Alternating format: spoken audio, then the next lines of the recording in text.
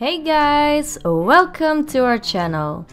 In today's video we show you the newest fort in Sea of Thieves, the Molten Sands Fort. The fort isn't active for the moment, but we thought you might like to see what it looks like so far. We always love to battle the forts and PvP since the beginning we played Sea of Thieves.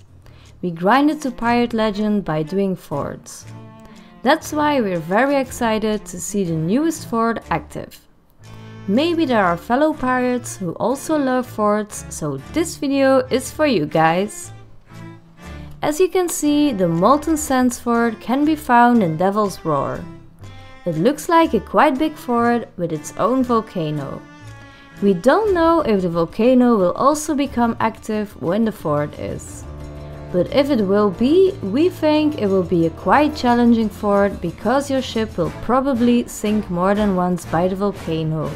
So you'll have to return and hope no other pirates finish the fort before you. Like we all know, galleons are having it a little less hard in Devil's Roar than a sloop or a brigantine. So probably it will be easier when you're sailing with a galleon to finish the fort. Like you can see, there's also a volcano near the fort. But for as far as we know, the volcano doesn't reach the fort when it erupts. So your ship should be safe. We hope there will be a new kind of skeleton in the new fort. Ashen skeletons would be cool. Or something like this made by Maximonio.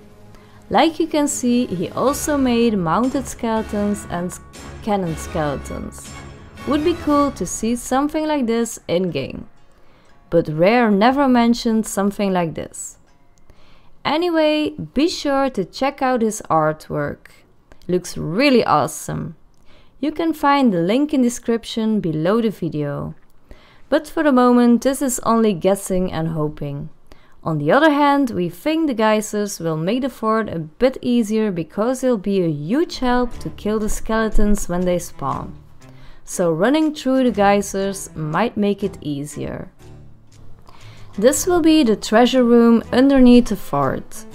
We're wondering if there will only be typical Devil's Roar loot like the Ashen Bounty skulls, or if there will be something new coming along with the new fort. As you can see, there are many hiding places for the solo players among us. It seems easy to hide somewhere on the island.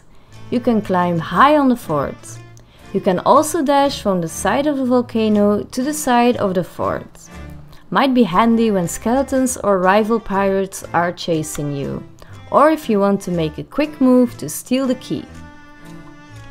But for now, all of this is only guessing and waiting until the fort will be active. We don't know when that will be yet. So the only thing we can do now is wait until the developers think it's time to release a new fort to their pirates. But for the moment they're still testing it. We're really looking forward to this and hope they won't let us wait too long. What do you guys think about the new fort? And what do you expect from it? Let us know in the comments below the video. This was our video about the newest fort in Sea of Thieves. Once the fort is active, we might make a new video to show you what they made of it. And a quick guide how to complete it solo. Anyway, we hope you liked the video. If you did, make sure to give us a like. If you'd like to see more videos, don't forget to hit that subscribe button. If you're looking for fellow pirates to form a crew with, feel free to join our Discord channel. You can find the link below the video. Thanks for watching and see you next time! Shiver me timbers! Yarr! Vast ye scattering